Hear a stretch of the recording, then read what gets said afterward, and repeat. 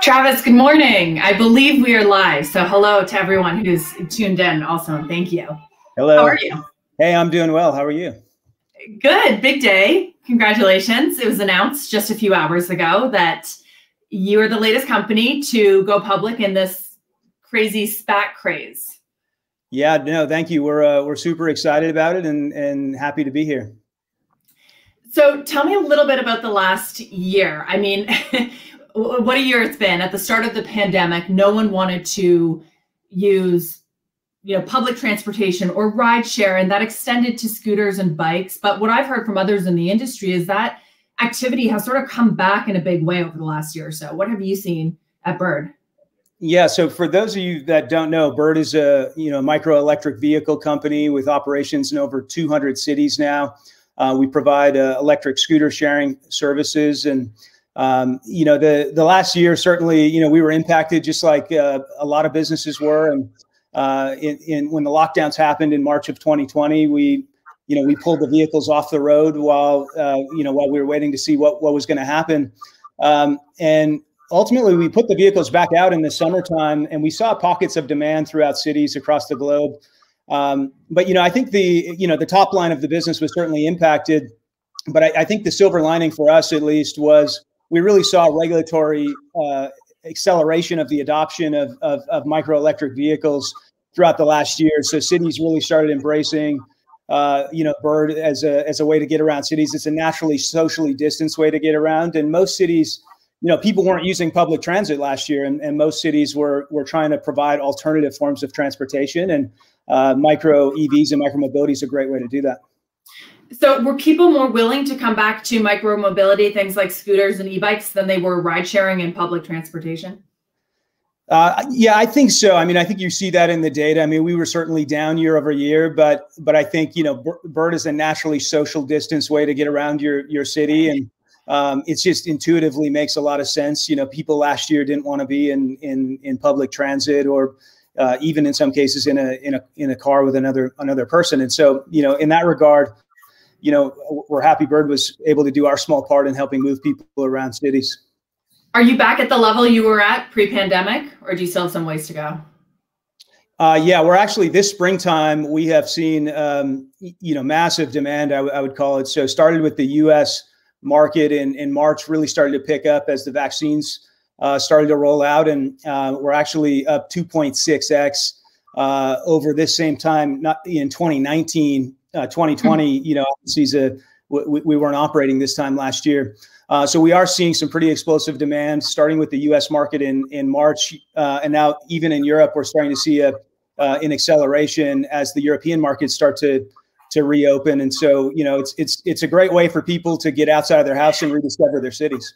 So you've rebounded and then some. What did you make of Uber's decision earlier on in the pandemic to sort of offload its micro mobility options? Do you think that was a bit too hasty now that we've seen this rebound? I recently spoke to the Lyft president, John Zimmer, who said that bikes have been, one of their strongest units over the last few months.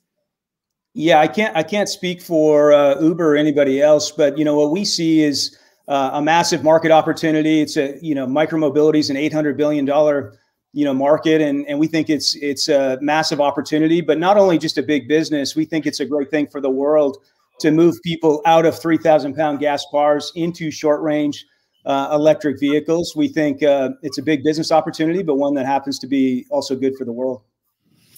So you've seen this rebound. There's this massive TAM that you've outlined, but you guys are going public at a valuation that's actually lower than your last private round. So I just wonder what led to that decision. Why are you guys not going higher at a higher valuation if you have seen this rebound? Well, like I said, our business was certainly impacted last year because of COVID. And, I think when we went out through this process, the numbers were starting to really bounce back in a very strong way. And like I said, they have bounced back now. But when we looked at starting this process with the Switchback team back in, I guess it was January, late January, early February now, we really just, when we were thinking about valuation, we didn't want to be greedy on valuation. We wanted to, figure out what was the right price that made sense to really optimize for getting long-term investors into the stock.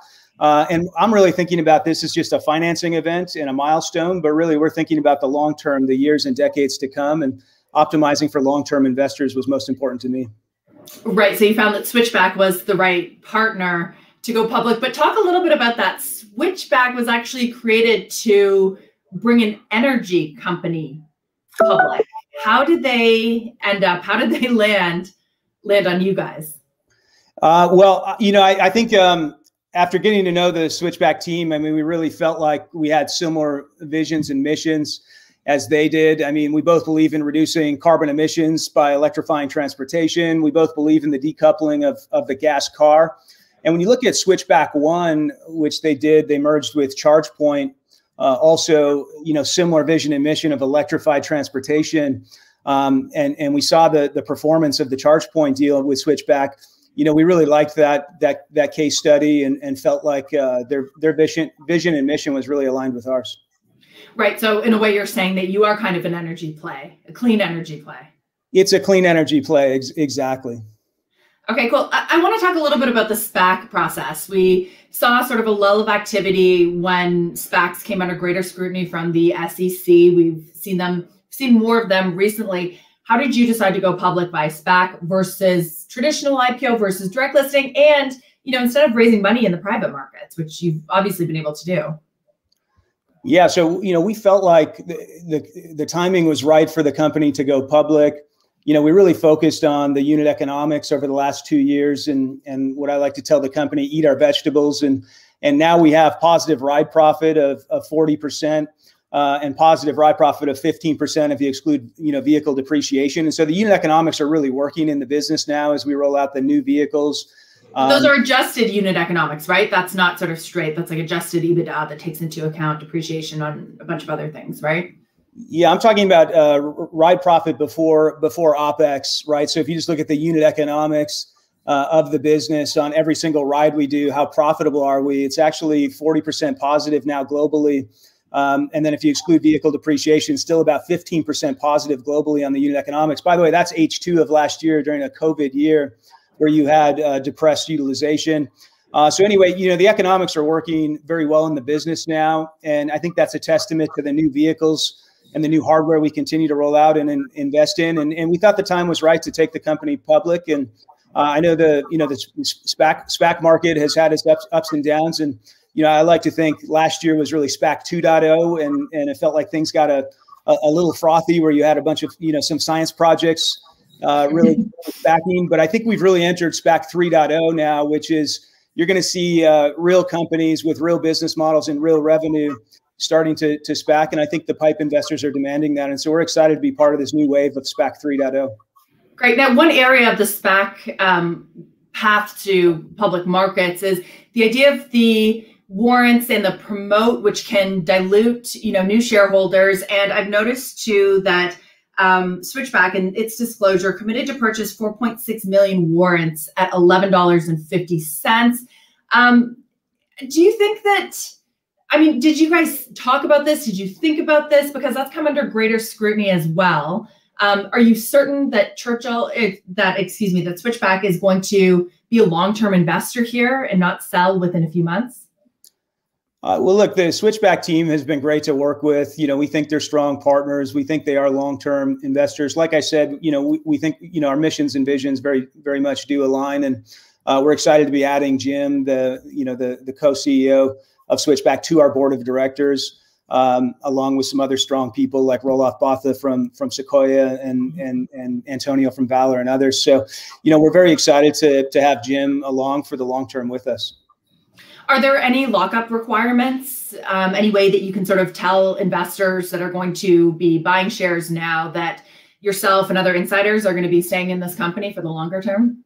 Yeah, so absolutely. There was no liquidity as part of this transaction. We see it as a financing event and a milestone. So no shareholders on the Bird side took liquidity, and there is a 6-month lockup period for all shareholders, all employees, and all investors. And so, and obviously the sponsor is locked up for that period of time as well. And so we really are thinking about the long term here. Okay, great. And you yourself too, you're not planning on selling any shares for a while, or? No. Yeah, no, in fact, I invested money last year. So. Okay, great. Good to know. So the other thing that's interesting about SPACs is you can make these forward projections that you can't do in a traditional IPO. I was looking at the slides, and you guys are going to go from from a loss to a profit in a few years from now. And it was quite a big jump. And I just wonder, there's so much competition in this space. How can you be comfortable sort of laying out these targets? How do you actually get there? Right. So, if you look at the gross margin line, in the second half of last year, we're actually positive in gross margin. And, we think that the key is just continuing to utilization to bounce back to pre-COVID levels. We're already starting to see that in the US market, and Europe's trending, closely behind. And then the other key is rolling out the new vehicles. We've really invested heavily in the Bird 2 and Bird 3 vehicle platform. These vehicles are lasting now 18 to 24 months on average. And so you're really seeing sophisticated vehicles that are really ruggedized, much bigger batteries. One of the things that's exciting to me about this space is every time we roll out new vehicles, a new cohort of vehicles, the economics of the business just keep getting better and better and better. And so, back in my ride sharing days, when I used to focus on onboarding drivers, one of the challenges was the economics would get tougher over time. Whereas with Bird, as we roll out new vehicles, the economics get better and better as the vehicles get more ruggedized and the batteries get bigger. That's it. So do you think that this industry is more profitable than the ride sharing industry? I think that if you look at the trend of both, I think as the vehicles, it's a key point, as the vehicles and the hardware get more ruggedized, they last longer, they're harder to steal, and the batteries get bigger and bigger every year. If you go back and look at the last three years, the trend of our economics has been phenomenal, and it's really driven by that world-class vehicle and technology on the hardware side. And so I think you will continue to see us on a much faster path towards profitability. Well, Travis, we look forward to following your progress as a public company. Good luck. And thank you for chatting with us today. It's a great format to do this. And we got in more questions, I think, than we would have on live TV. Yep. Hey, I really appreciate you having me. Thanks. Yeah, come on again soon. Thank you. Thank you. Bye-bye. Okay, take care.